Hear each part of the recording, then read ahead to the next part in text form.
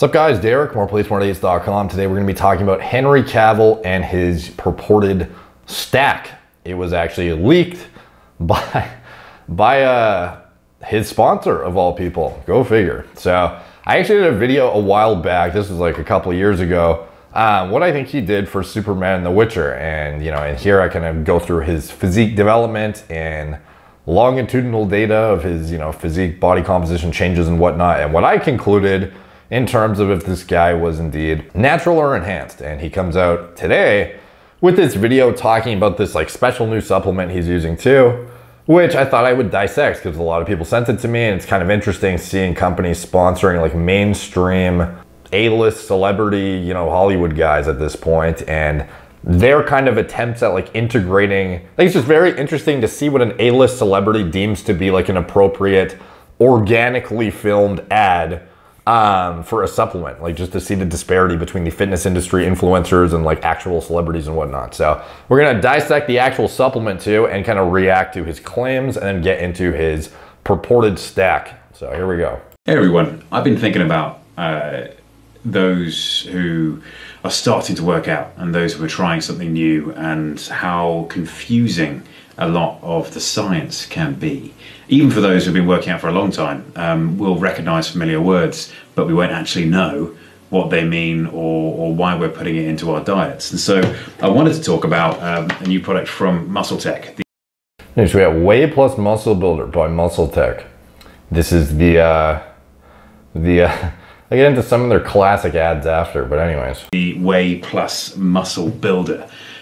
In this product, there is 30 grams of whey protein, as it says on the tin, and also 6.6 grams of BCAAs, which are branch chain amino acids. Those are good for muscle repair and recovery. I will explain more about those another time. What I wanted to talk about was the muscle builder component, which is 3 grams of creatine monohydrate. Creatine is produced naturally by our bodies. When we eat meat and fish, it is produced by our bodies, and it is stored, 95% of creatine is stored within our muscles. And it plays a vital role in energy production. And so here's a sciencey bit. Creatine is stored in our body as creatine phosphate, and creatine phosphate is involved in the production of something called adenosine triphosphate, or ATP for short. And ATP is a major source of cellular energy. So, and this is the really like the epic music in the background. Like you can't just talk without having some like dramatic cinematic sequence going. Important bit about the muscle builder and the product and what it does for us. Every time we work out at a high intensity, we burn ATP faster than our bodies can reproduce it. So if we supplement creatine into our diet, then we increase our body's ability to produce and re-synthesize ATP. By the end of this video, he's gonna be fucking screaming over the orchestra behind him. ATP. That means we can work out harder for longer and more often, which for me is really useful because I have long stunt days. Dude, I swear to fuck if this gets copyrighted because of this stupid orchestra he randomly has for no reason in the background. Days and stunt weeks where I need to perform at an extremely high level and a high intensity to keep you guys entertained. And so creatine works really well for me. And also creatine, if we're taking it and we're working out for harder, longer and more often, that's going to lead to increases in muscle size and muscle strength. Yeah, so like ultimately, are you going to replenish your creatine stores on a daily basis? It's very diet dependent, but it's also genetically dependent and activity and size of the human dependent too. Like there are genetic polymorphisms that predispose you to impaired methylation, which, can over deplete methyl donors and result in, a significant amount of your body's resources allocated to synthesizing like 1 gram of endogenously produced creatine, which ultimately can lead to, the degradation of, the production of things like acetylcholine downstream and other kind of processes that are otherwise going to be potentially inhibited when you have not enough kind of substrate and you are otherwise either, genetically impaired, or you're a massive human, you're otherwise, depriving yourself, diet related, like you're, I don't know, vegan potentially. Like there's a lot of different ways that otherwise creatine can be useful from a supplementation aspect. And in general, there seems to be no downside to supplementing with it other than, you know, potential, I don't know. Like I guess if you had impaired organ function in some aspects, it might be kind of, you know, an iffy thing. If you are prone to hair loss and you otherwise, you know, are one of the unfortunate individuals who notice like brutal shedding when you use it, you know, that might be something too, because there is very minor amounts of literature, but there is some to kind of support that there may be a partitioning or an upregulation of 5-AR expression in the presence of supplemental creatine. However, in practical application, does that always play out? Not really. But you know, it's worth noting nonetheless. Ultimately, at the end of the day, this is one of the most tried and true ergogenic aids you can possibly use. And he mentions 3 grams. Is that going to be adequate for all individuals? Well, it's commonly asserted that the 3-gram dose is going to be adequate post-saturation, and everyone's gonna be fine with that. However, that is human size dependent. Just like protein intake, just like other nutrients, at the end of the day, just because one guy can get away with 3 grams, it doesn't mean you will be able to. Like there is some literature to support that it may be upwards of 10 grams for max efficacious, you know, dose for some individuals. So, you know, for just like personally, I would use 5 grams minimum if you're like an average sized man, to be honest. But anyways, let him finish it off here. And so that is a little bit of science on creatine, and I hope you understand. I hope you liked it. More on BCAAs at a later date. Interesting. So BCAAs and not EAAs, which it's kind of interesting to throw in like additional BCAAs on top of what is a complete protein, because at the end of the day, as far as I know, this is like, it's whey protein, you know? Like, do I need additional aminos on top of my complete protein? I don't know. Like, I would say probably no, bro. Like, what kind of context would really warrant this to begin with? And then creatine, like ultimately, I guess they're trying to make like a more broad spectrum product to kind of make certain marketing claims, which to be honest is kind of like classic muscle tech. Like this was, let's go through some of the classic muscle tech stuff. So this was their Nitrotech hardcore back in the day with Jay Cutler fucking grimacing in the background. World's #1 selling muscle building protein formula. So this is their old protein, pre-A-list celebrity era, during the use top Olympians era and pretend they got their gains from Celtech and shit. Science proves gain 8.4 pounds in 14 days. Sounds pretty fucking good. Now, is it, what type of weight is that? Is it just that weight in general? Like what is it? 8.4 pounds of lean muscle. Yeah, literally saying lean muscle. I bet they regret this one. In just 14 days, 24 times more powerful than whey protein. Pardon? Immediately triggers an anabolic environment by optimizing nitrogen retention, nutrient absorption, protein synthesis, and cellular regeneration. Proven to accelerate muscle metabolism to build muscle fast. Jay Cutler, Mr. Olympia 2006 and Team Muscle Tech superstar. This is back in the day when Muscle Tech just had a fucking roster of top Olympians as their ambassadors, and they otherwise would do the most ridiculous ads ever. Like I remember, what was that one video? It was like, wow, I actually fucking found it. This was, I believe it was called Secret of the Pros. Statements in this DVD have not been evaluated by the FDA. It's a bodybuilding trilogy, Jay Cutler, Dexter Jackson, Johnny Jackson, Brandon Warren, and much more. No sound? Come on, bro. I remember Team Muscle Tech presents. This is where they go into the middle of the desert and find like hidden dumbbells and shit, and they like they just start cranking out a workout. Just like the top IFBB pros would just like go find this fucking random gym in the middle of literally a desert and then just start like lifting with each other. I wish they had the intro to this, dude, because this was hilarious. Bodybuilding trilogy. Let's see if I can find it.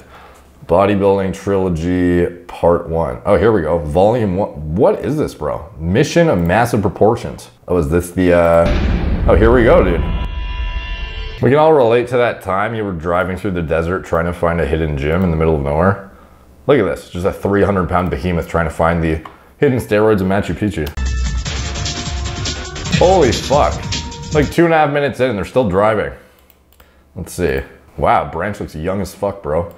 Where is the fucking meeting in the desert, bro? That's what I want to see. There was one epic part where they met like in the middle of the desert to train insane or remain the same, because those were the only 2 options, bro. Volume 2, please. Volume 3 is here. Oh, here we go. Let's see. Come on. I guess this is already when they made it to the fucking desert. I'm not gonna try and, should I find volume 2? This is getting so off track, dude. Volume 2, let's go.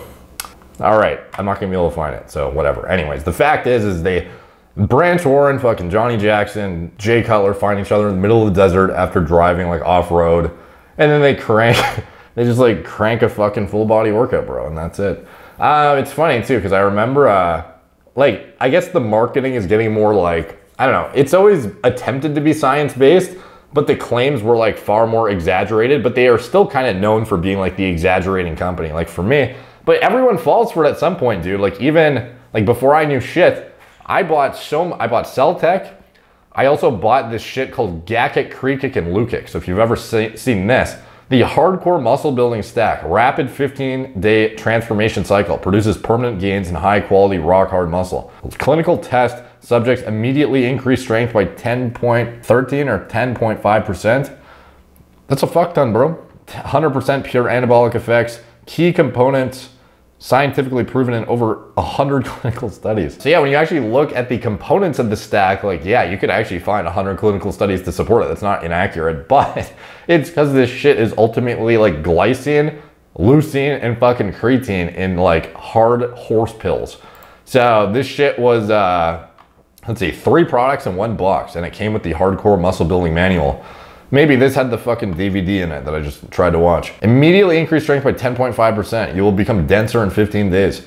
Let's see, clinical study at University of Florida found elements of the element of the Gakik exam could immediately increase your strength by 10.5%, increase fatigue endurance by 28%. It's funny because it says capsules, but I remember this shit being literally chokeable fucking horse pills where I couldn't swallow pills back in the day when I was a teenager starting this shit, so I used to literally like grind it into dust and then swallow it. Yeah, it's fucking wild, dude. Like think of the worst multivitamin you've ever popped and then times it by like 2. That was Gakik, Lukik, and Kreekik.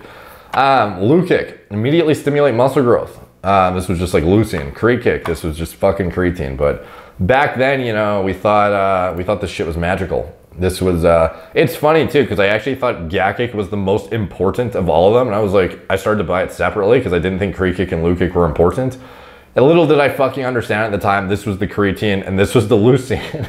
And this was like the random fucking glycine in a giant horse pill. So it was like, what was actually helping the most? Like probably the creatine and then, I don't know, maybe leucine, I guess a little bit, but it's like ultimately I was having fucking protein anyways. So, yeah, it's just funny. There's the hardcore muscle building manual. This shit looks good, dude.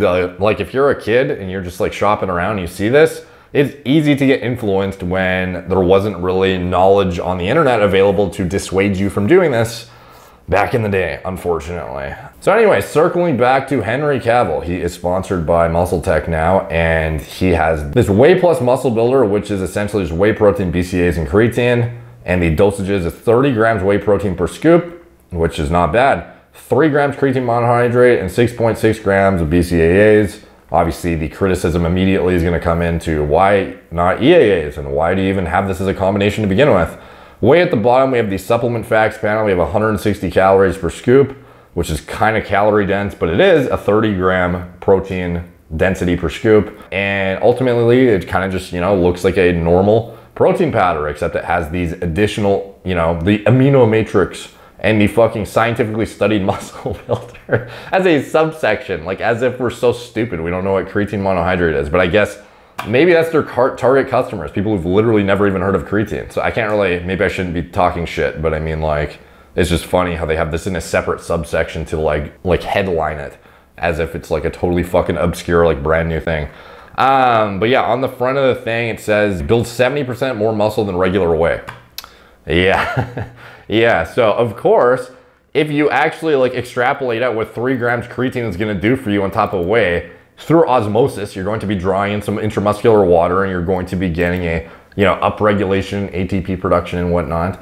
But like here, in a 6-week study, subjects with at least 3 years of weight training experience who combine these core ingredients in Whey Plus Muscle Builder with a weight training program gained 70% more lean muscle than subjects using regular whey protein. 8.8 versus 5.1 pounds. Like, kind of misleading, bro. Kind of reminds me of the old fucking Celtec shit. Not to the same degree, but it's like maybe transparency. It would be quite obvious for somebody to extrapolate and be like, huh, like lean body mass, do you mean like a decent amount of water as a result of the creatine? And in reality, this is no different than just using whey plus fucking creatine anyways. Like trying to make it sound like it's some fucking innovative thing, you know, it's a bit misleading. But anyways, getting into his stack. Yeah, they actually called it Henry Cavill's stack.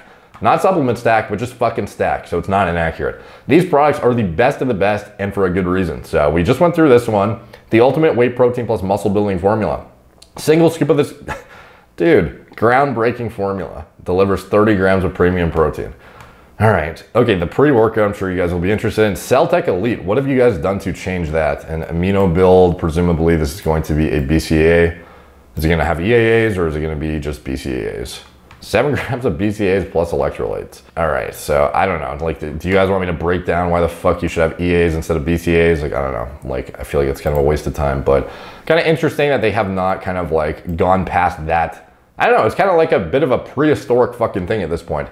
Celtec Elite, a total of 5 grams of HPLC certified creatine and creatine HCl. So presumably this is going to be like, why is Henry Cavill having creatine on top of his fucking whey muscle building creatine? Like, is 3 grams not sufficient? Like you just said in the fucking video, it sounded like it was pretty sufficient. So like, in what circumstance would I want to get this product on top of that? I'm kind of interested to know. And we will get into it soon because he actually has his supplement stack explained, bro. And we will get, I think the main one most people are gonna be interested in is the pre-workout. So Celtec Elite, where's your fucking supplement facts panel? Let's see, we have BCA, oh here we go, an EAA amino complex, muscle and strength growth matrix with, you know, a rounded out 5 grams of creatine. I like how they split it up to make it seem a bit more sciencey when in reality it's fine with just 5 grams of mono. Research backed cortisol control, a probably, I don't know, I would say a sub-efficacious dose of ashwagandha, and then electrolytes, which is obviously fucking negligible to be honest. 55 milligrams and 55 milligrams of dipotassium, like, so pretty much an EAA product with creatine in it, you know, at the end of the day. So I don't know, do I really want to break that down? Not really, it's kind of boring, but it is, you know, just a regular run-of-the-mill EAA, BCAA blend, and it has the additional stuff that has, you know, creatine, so therefore we can say we built 90% more muscle than the competitor's product. Okay, I got it. I get the fucking strategy, bro. This is Shatter Elite, pretty cool name. And we will get into that after I hear Henry Cavill tell me about the efficacy of his stack. Okay, one thing I just noticed is like and dislikes is disabled. So presumably this is before this dislikes were removed. So the fact that this came out earlier this year and this was disabled, like presumably it didn't go over too well, I guess. So I don't know, like did they think it was too salesy, to what? I don't know. Hello everybody. Today I thought I might tell you about the supplement program that I've had myself on to make sure that I'm alive and well and that everything is running smoothly and I'm taking full advantage of my workouts. So in the morning I shall wake up between 4 and 5 a.m. typically, and then I shall have a protein shake with oatmeal. The protein I use is Muscletech's 100% grass-fed whey protein. I use deluxe vanilla because there's blueberries in my shake and those two things go very well together. Then my physiotherapist Freddie will give me a flush session of the muscles, make sure the muscles are all working properly. After that I shall have some pre-workout and I will use Muscletech Shatter Pre-Workout Elite. This stuff is fantastic. It is absolutely what I need to get through my workout in the morning, especially considering it is so early. I will then make myself an amino build elite from Muscletech also, just to make sure that I am maximizing the potential of my workout.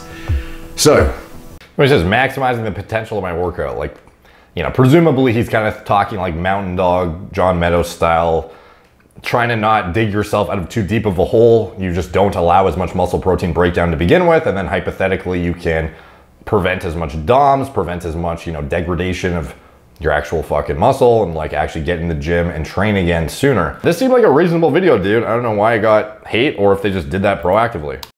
Here we go. Let's do this. Like no absurd marketing claims, nothing like over the top, no absurd like promotion of supplements that are just like totally fucking useless. And let's see, the most recent video he did was September 22nd, Strength Redefined.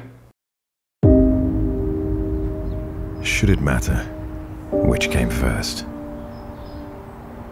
Does resilience lead to strength? Am I watching the Witcher trailer or fucking Muscle Tech ad?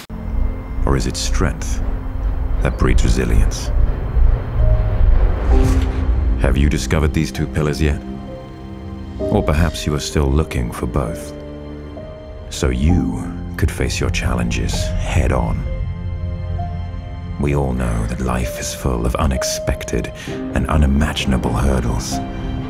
They come at you from all corners, and no one is exempt. But resilience lives in all of us, just waiting to be harnessed. When you discover what you're made of, potential, persistence, dedication, and determination, then you'll already know you were born resilient and already have the mental strength to handle whatever challenge life throws at you. There may be days when you feel the heaviest thing you lift is your head, but will you? Will you find your character to pursue your dreams, to learn, to give, to be better, not only for yourself, but for everyone? Because life takes more than just muscle. Life takes strength. Damn, bro. This fucking inspirational Muscle Tech ad right there. No more training with the pros with Johnny Jackson. I got super deep voice, heavy hitting, fucking motivational Henry Cavill telling me what's good. I don't know, do people just find that shit cheesy or what? Because like, I don't know if it necessarily convinces me like, oh, I must buy the product now. So anyways, we have Henry, oh shit, he's chief creative director now of Muscle Tech? That's fucking wild. So I guess he has like a stake in the company. Damn. So I guess he has some vested interest above and beyond just being like an ambassador / like athlete. I just assumed he was like some super highly paid ambassador. Fuck. I guess to get him on board though, you gotta give him like a cut of your company or some shit. Shatter Elite. All right, let's get into it. So we have red spinach. All right, L-citrulline, beta-alanine, xynamite, which produces carnosine, also known as the thing that beta-alanine is useful for. It's a pretty cool fucking bottle and like graphic thing behind it. $40. Why take it? It is one scoop, scientifically engineered, single scoop. Your training experience will be redefined. Boost plasma markers of nitric oxide for up to 8 hours. First to market to feature 6 grams of pure L-citrulline plus the red spinach extract, a highly concentrated and scientifically backed NO booster. Experience a long-lasting pump that you can feel. Unparalleled energy, focus, and neurosensory. Unrivaled energy, focus, and intensity with a precise dose of caffeine plus the botanically derived ingredient xynamite, along a dual-sourced dose of choline and the cutting-edge dynamine. Just one scoop packs a never-before-seen combination of full clinical doses of betaine, caffeine, red spinach, L-citrulline, beta-alanine. All right, let's go down. I don't like how they have their sup facts like way the fuck down here, but it is what it is. All right, 25 servings per container. Choline as bitartrate and alpha GPC, so presumably this is split between the two, or the choline bitartrate might be outweighing it, because ultimately this is like a prop blend in a single ingredient dose list. It's kind of weird. Like, how am I supposed to define how much is bitartrate versus alpha GPC? So, not a huge fan of bitartrate, frankly, and the alpha GPC. Like, these doses are not really that useful, but anyways, the citrulline dose is good, 6 grams. We have the red spinach extract. How much actual nitrates does this yield? Standardized for 15%. So we're looking at what? So we have 1,200 milligrams of the full compound here. So we times by 0.15, we got 180. So, you know, just because you're the first to market with this combination doesn't mean it's the maximal way to achieve NO precursors, because that 180 milligram nitrate yield is not that significant at the end of the day. But still, 6 grams of L-citrulline is good. That's much better than what most like mainstream companies are doing, to be honest. And then this is going to be somewhat additive on top and actually probably have like some like level of noticeable difference through a different mechanism of action. Hawthorn extract as Crataegus pinnatifida, 200 milligrams. To be honest, I do not have much experience with this ingredient, but you know, 200 milligrams, is that going to make a move the needle difference? I don't know. I would be skeptical, but might be worth looking into. Powerful performance and strength amplifier, 3.2 grams of beta alanine. So this is the primary carnosine precursor that we'd be looking for, and 3.2 grams is not, you know, that's like the minimal we'd want to see for asserting that this would be a daily driver. You could otherwise achieve a saturation amount of the performance enhancing amount of beta alanine that actually warrants the face and butthole itches, bro.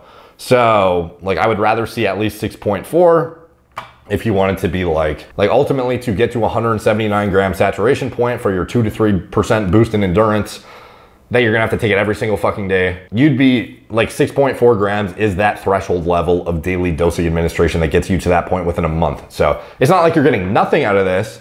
It's just going to be, you know, like sub maximal. And if you're using this intermittently due to the fact that you don't want to take stimulants or NO precursors on a daily basis, you know, it's going to be a while, if ever, if you achieve some sort of benefit from this ingredient other than transient face crackhead itchy, crackhead itchy face status. Betaine anhydrous, a osmolate at a good dose. I like this. It is a methyl donor and otherwise has different applications in the body and has actually new literature emerging regarding its potential effects on lean body mass. That's actually really interesting, and I find this to be a good ergogenic aid, to be honest. I think this is a heavily overlooked ingredient, and 2.5 grams is a good dose. Taurine at 1 gram, a good antioxidant, good for avoiding cramping as well. This is good, dude. This is not that bad, to be honest. Like this is pretty fucking well-rounded. Intense focus, energy and neurosensory, choline bitartrate. Okay, this was my bad. This was the daily value percent based on your dietary intake. So this is the actual full spectrum dose here. Choline bitartrate, 472 milligrams. Caffeine, 350. Bro, they're going hard. This is big for a fucking mainstream company. That's big, dude. L-theanine, 125 milligrams. Not too much because they don't want to be too calming, presumably. Because, you know, oftentimes you'll see in the literature higher doses of L-theanine to complement caffeine, but that's usually in a nootropic context, in an acute performance metric context in the gym. L-theanine, you got to be a little bit cautious of to not get like too smoothing of an effect. Dynamine, 100 milligrams. This is a really fucking expensive ingredient that, to be honest, like I just don't feel it above and beyond caffeine. Like I don't see, like the on paper attribute is that it does not build any tolerance like caffeine. However, if you just like don't really feel it, you know, like what is there really a point of including it to begin with other to be like, look, we have like a uniquely like trademarked ingredient or patented actually. So for this one, you know, I had actually looked into if we could use a mega dose of dynamine in our products, but it was so cost prohibitive and it just like, you just don't really feel it that significantly to make it useful when there are other stimulants that ultimately, if you want to move the needle with something that is adrenergic, stimulating, gets you kind of like up and fucking ready and firing, you know, the caffeine is the main vector for that. But then above and beyond that, you could use like PEA analogs, synephrine analogs, potentially anything else that is currently, like there are a lot of ways to move the needle in a lower milligram burden that are otherwise like far cheaper and far more effective. So, you know, even just like a couple milligrams of alpha yohimbine, not my favorite thing pre-workout, but some people really like it. I feel like it can be so hit and miss that it could potentially ruin a pre-workout for like a third or to half of individuals that use it, because it can make you feel a little bit, you know, like jittery and a little bit like over the top, like racy. But yeah, like it's certainly a better option in my opinion, and certainly more cost effective than a 100 milligram dose of like T-crine or dynamine.